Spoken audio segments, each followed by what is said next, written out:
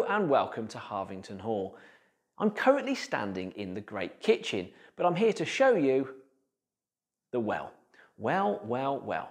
Now, we've never shown you the well on social media before, and I think the reason is it's just something that's easily overlooked.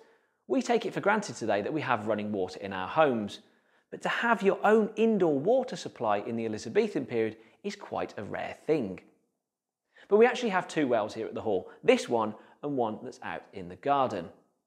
But the medieval hall ends pretty much at the doorway of the kitchen. So when Humphrey Packington was building the Elizabethan hall, he'd have built the kitchen around the well. But the water for the well is fed from the moat outside.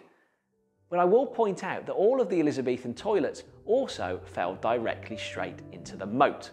It's pretty grim, isn't it? But Harvington is built on sandstone, so when the water's coming in, it's actually getting filtered. And on a nice clear sunny day when the light is shining through the window, you can actually see to the bottom of the well, and it's about 5 foot deep. Now the strange thing is this water is actually clean enough to drink today. I don't advise it, we won't be doing it again, but I know people that have drank the water and they are still with us, I can assure you. But the first thing you'll notice when I throw the bucket in, we pretty much instantly hit water.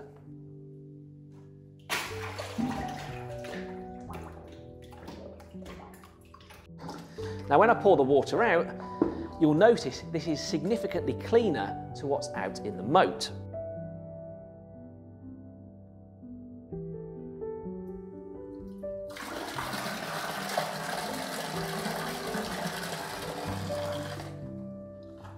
It's not bad, is it? But we have to remember that water in the Elizabethan period was still relatively dangerous to drink. But of course this has been filtered, so they may well have been using this for drinking water.